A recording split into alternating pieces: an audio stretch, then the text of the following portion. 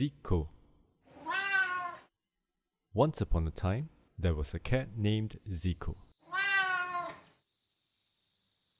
Zico was a curious cat, and he loved hiding in the bushes. He could peer out at the world from there. From time to time he ventured out, but he was a little afraid, as the sights, sounds and smells of the urban jungle were unfamiliar to him.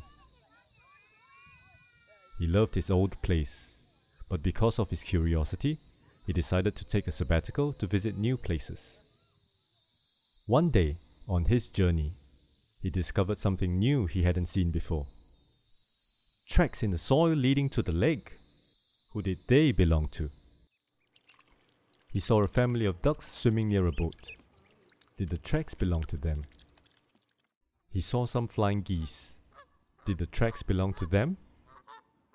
He wasn't sure, but observing the birds he came to realize something else. The pelican, the wild duck, all these birds, they looked so comfortable in the water and in the air. How did they do it? He asked the duck, and the duck replied happily, "We are always so comfortable wherever we are, because we always carry a piece of home in our hearts. You should try that too." Zico sat up straight and smiled. "That's a good way of putting things. I'll make sure I carry a piece of home in my heart wherever I go, so that I can also draw comfort and strength from that." At that moment, Zico also remembered an old song he had heard people sing. Now I realized why the kookaburra was so happy.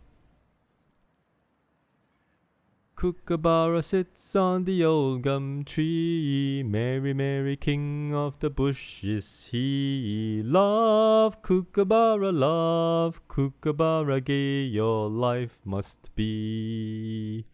Kookaburra sits on the old gum tree, merry, merry king of the bush is he. Love, kookaburra, gay your life must be.